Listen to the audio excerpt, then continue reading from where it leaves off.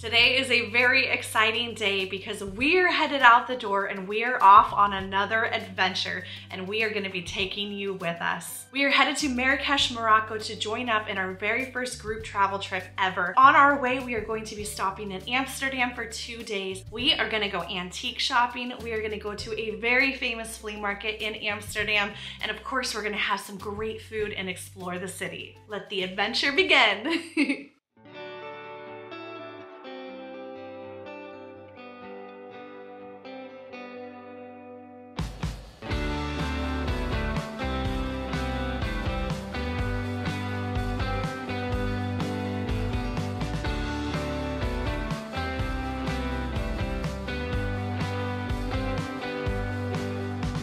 We have arrived here in Amsterdam and we are gonna have a day and a half of adventures. First, we're gonna go walk the streets and along the canal. We're gonna go on an evening boat tour of the city. We are gonna have some traditional Dutch food, also some Indonesian food, because we've been told that they have very good, authentic Indonesian food here. We are excited for you to join us on this adventure here in Amsterdam before we head off to Marrakesh, Morocco in 2 days. We stayed at the Florian Hotel, which is very close to the airport, just a few minutes away, and we loved this hotel. The staff was incredibly nice, the design is just beautiful, and I highly recommend getting the breakfast in the morning. It was perfect for us to be able to eat that breakfast and then just get started on our day.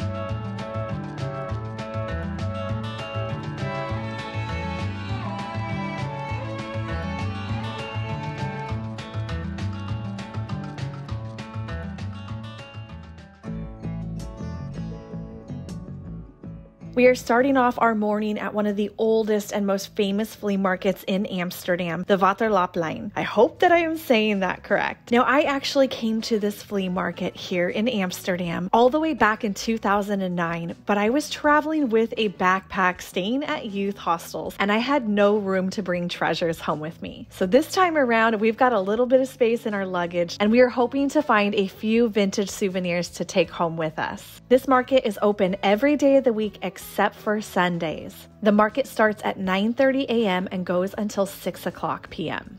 I found this beautiful sundress for only €10, and it says on the tag that it is a Ted Baker dress, which I know they sell for several $100s online. I'm not positive this is authentic, but the quality feels really good, and it has such a fun pattern on it. For €10, I'm not going to pass this up. This market has a huge selection of secondhand clothing, and the pricing is really good. The majority of the clothes are between €5 and €10. They even have piles with items for only €1 each. I was in leather coat heaven just looking at all of the options.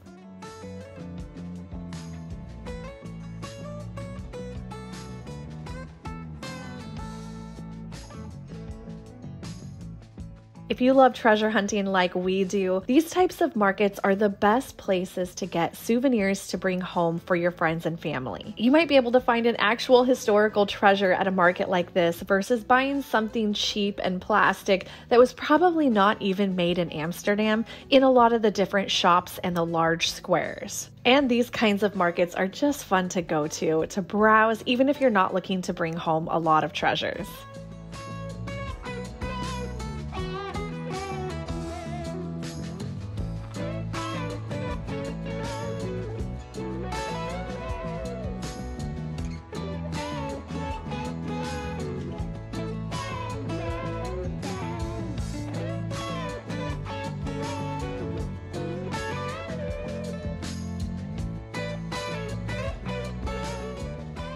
There's no screws in it.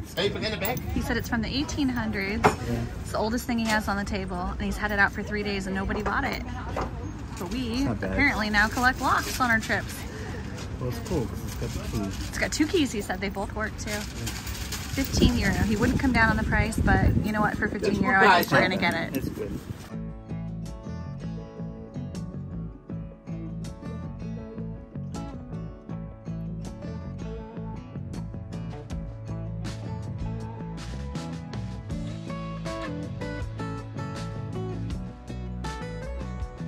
1906. 1906. Wow, it's gorgeous. It's bronze and porcelain, krakkeleen.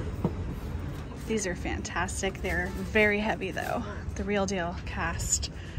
Probably bronze, steel. $30 each.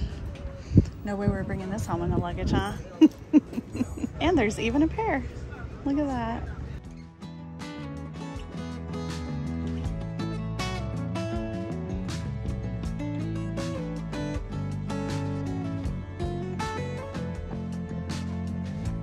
This is a tagine. We've been watching videos about Morocco, learning what we're going to experience there. And this is the tagine that they cook the food in. So the steam, I believe, comes out this hole. Sometimes I think there might be a hole here in the top. Then you put all the food in there and cook a yummy stew. We're very excited to have some tagine in Morocco.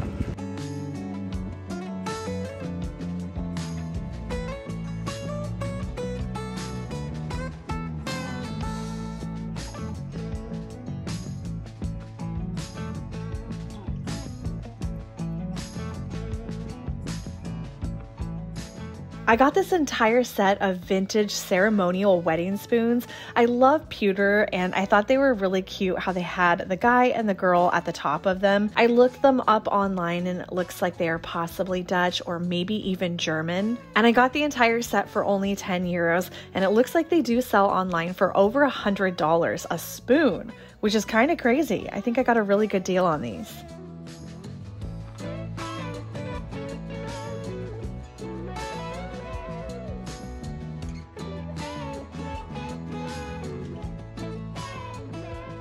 Jesse and I always have so much fun when we're out treasure hunting. Often we are just looking at items and learning things about them. One way to learn more about vintage and antiques is to always look for stamps and things that you can research and learn more about the item. The other thing that I really advise doing is talking to the vendors. Not every single vendor knows everything about all of the items that they're selling. I find that even if the vendors don't know the actual history of the item, they usually have a really good story to tell about finding some of the items.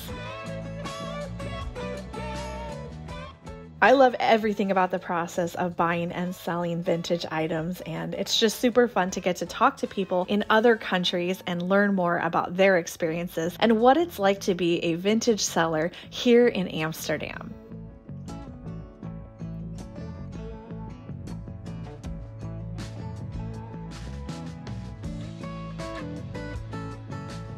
Look at these chairs. Those are kind of fun. A little wild. They're a little Halloween, but man, I could totally have fun styling those up. Adam's family. Yeah. You know, when they're the only thing, the only accent like that, it works. If you do your whole house, it's not gonna work. That's a great little entry hook. It's amazing. Great little stool. They have good stuff. Oh my goodness, look at this little goat picture. How precious is this?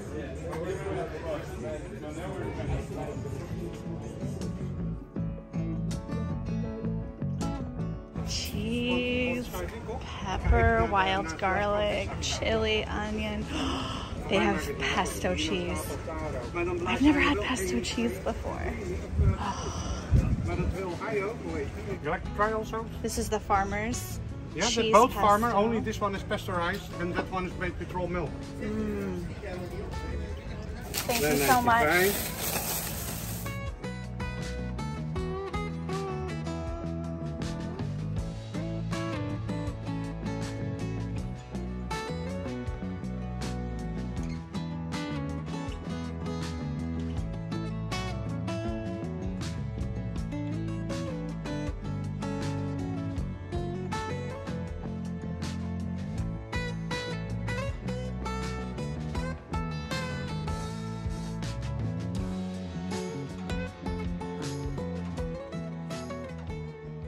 I want to thank Base for sponsoring today's video. Base was created by actress Shay Mitchell to create sleek and affordable bags, luggage, and accessories that are designed to help you travel effortlessly while still looking fashionable. One of the best features of the luggage is that it has 360-degree gliding wheels. And when I am packing mine full of vintage, it gets very heavy very quickly. So the cushioned handle and the built-in weight indicator are everything to me. And I am not the only one who agrees this is amazing luggage. Base has over 30,000 5-star reviews.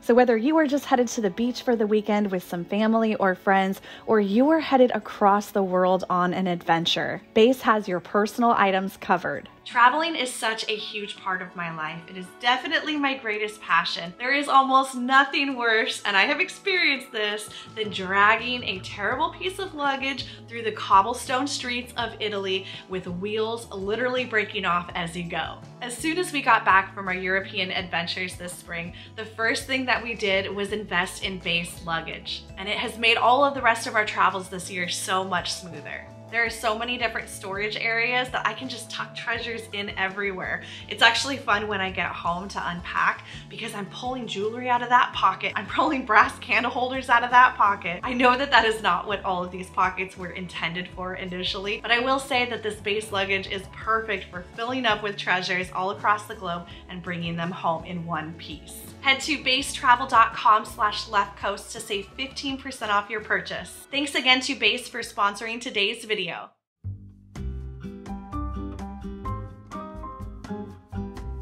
You think it still opens? This is what I want around my house. I want a moat and a drawbridge. That would be amazing.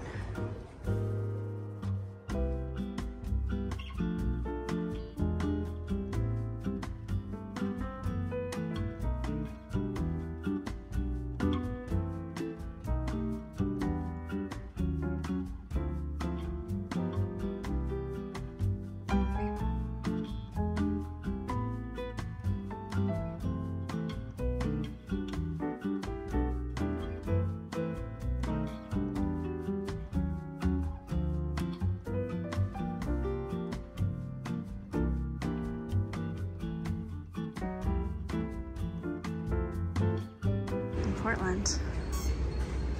That's cool.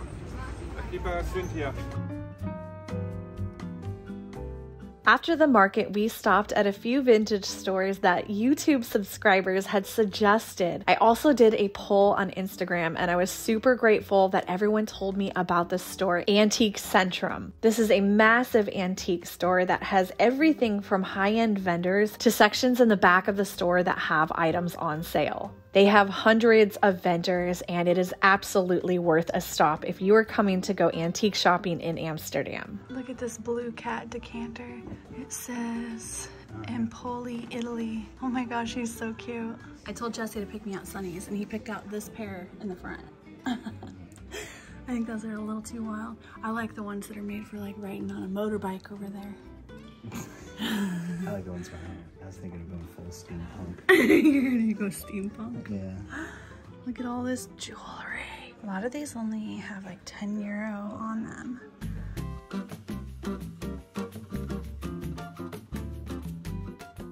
Two seconds ago, I said I needed to find a Batosi for a decent price. And that is a Batosi for a decent price. Oy vey.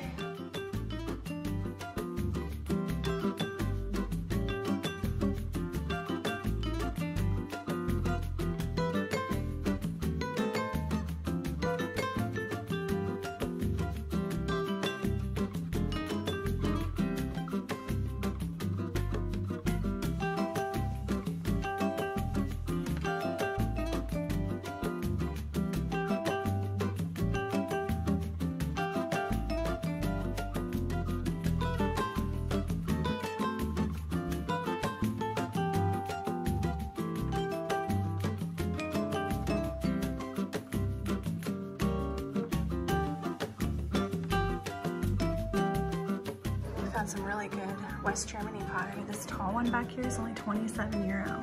We have really good pricing on a lot of these spaces. Not all of them. Oh yeah, little doll horse. 35 euro. Then over here, there's this set of vases that I think are just so fantastic. For For all 4 of them, it's $95, but you can buy them individually as well. I think $95 for all of that is a really good deal. $12.50 for the small ones, $32.50 for the large. I actually like, yeah, are you thinking the one that has a little knob? Yeah. That one's only €15. That's really neat. So that's by, whoop, can't say that one. Huh? Mobach.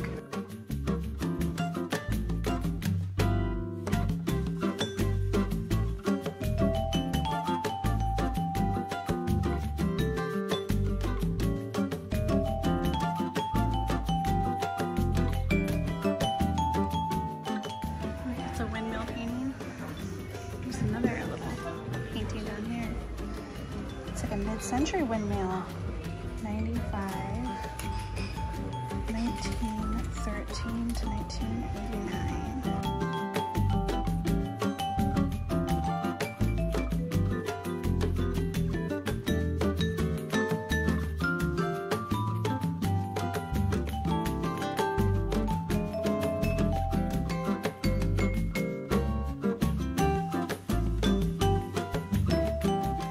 It was a hard decision, but we went ahead and decided to get this one that we saw first. It looks a little bit older, and I just like this one, and Jesse likes this one, so we're gonna go for it. We were hoping to find a good souvenir that we could keep in our home, that we would always think of our trip to Amsterdam every time we saw it. And the beautiful Batosi picture was the perfect addition to our collection back at home.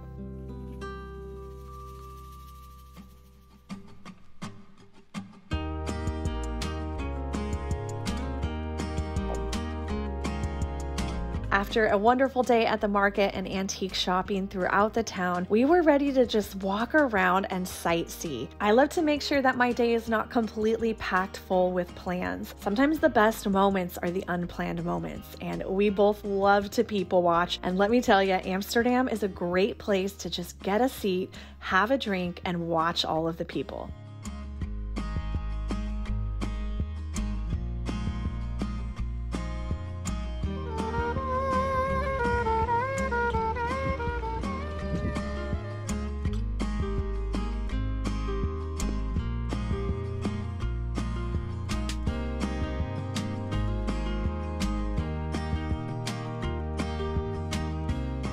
Our goal today was to find an Indonesian restaurant so that we could try some traditional Indonesian food. We have a lot of amazing food back home, but we don't have a lot of Indonesian restaurants. So when we found out that Amsterdam was known for having great Indonesian food, we got very excited.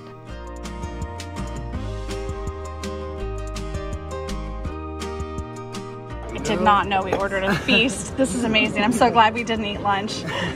This is a sarandang, and this is a pickled cucumber, but it's peanut, sort of peanut. Okay, like a crushed peanut? Yeah. Okay, wonderful. Enjoy. Thank you so much, we will. This is what we get for blindly ordering. We got ourselves a feast. It was $31 per person for all of this food.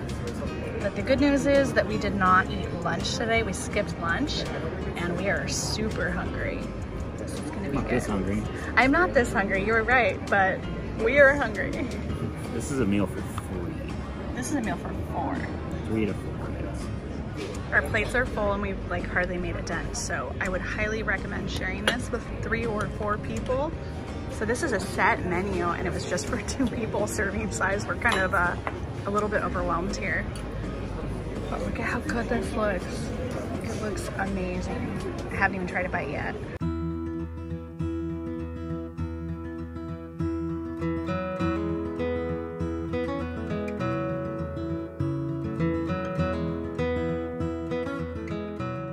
There is no better way to see a city than from the water. I highly recommend booking a boat tour. They can be a little bit touristy, but in my opinion, it is all about how you view things and the way that you open yourself up to experiences. We had so much fun on our Amsterdam canal tour, and we ended up sitting next to a family from California, and we had such a great time chatting with them and getting to hear stories of their travels. One of the most important pieces of advice that I could give to anyone wanting to get out there and explore and see the world and see new cities is to be open to other people. The more that you talk with locals and the more you talk with other travelers, the better your experience is gonna be. I promise you. Life is simply just better when you share it with other people. Most expensive canal of Amsterdam.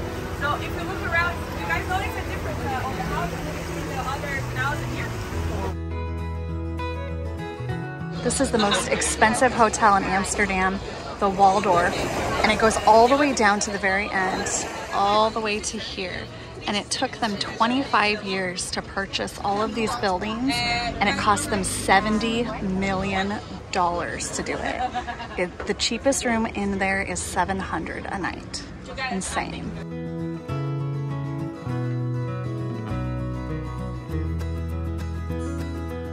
That is the tiniest car I've ever seen. Look how cute it is.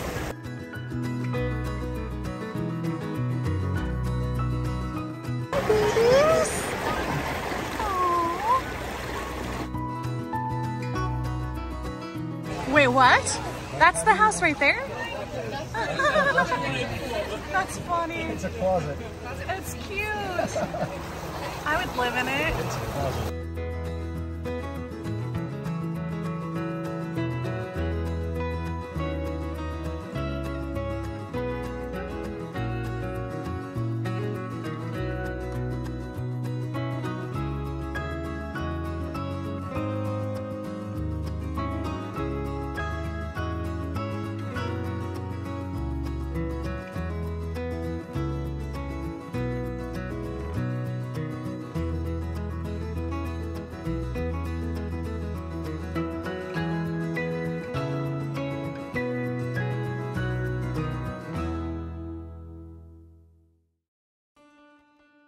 I am half Dutch, but I have not grown up eating a lot of Dutch food, and we couldn't leave Amsterdam without trying some traditional Dutch food. So I told Jesse we had to go to the pantry. I was here a few years ago with some other family members, and I remember the food being so good.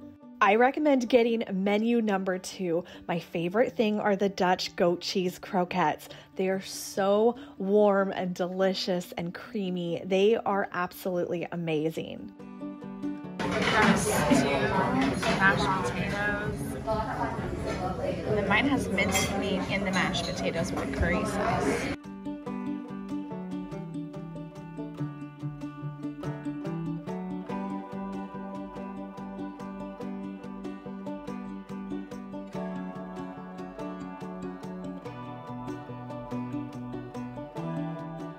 For dessert, the little mini pancakes are served with butter and powdered sugar. I am not a huge sweets person, and these are just the perfect balance of the warm pancake with the salty butter and the powdered sugar on top.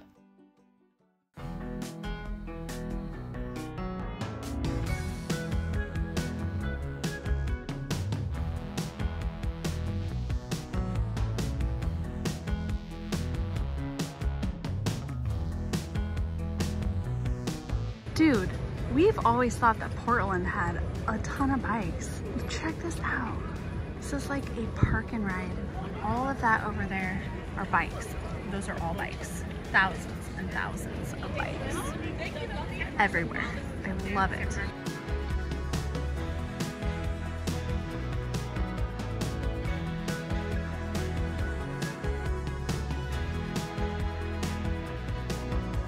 That's a wrap for Amsterdam. We'll see you guys in the next episode. Things do not always go as you have planned, and traveling in these times right now means you are at a lot higher risk of missing a flight. Unfortunately, due to delays in Amsterdam, we ended up missing our connecting flight in Paris to get to Morocco. I'm not gonna lie, I totally cried in the airport. I have never done that. I don't really cry in public. And we ended up running as fast as we could all through the Paris airport to get to our gate. And as we ran up, I kid you not, they were detaching the jetway and the plane just taxied off without us. It was the most devastating thing I have ever experienced. It was like all the emotion of traveling and being jet lagged just hit me all at once, and I just lost it in the airport. I had to walk away and I went and just cried for like 20 minutes. Just knowing that we were gonna miss the greeting dinner where everybody gets together and meets each other for the first time, I was so scared that we were gonna walk into this trip in Morocco and we were gonna be like this third wheel, like who are those people? They're not part of the original group. But sometimes things are out of your control and there's nothing you can do. So we got checked into our hotel right by the airport. We immediately got in a taxi and we got ourselves on a boat tour and watched sunset over Paris, and it was beautiful and magical. And you know what? We sure made the best of it. It was a great night.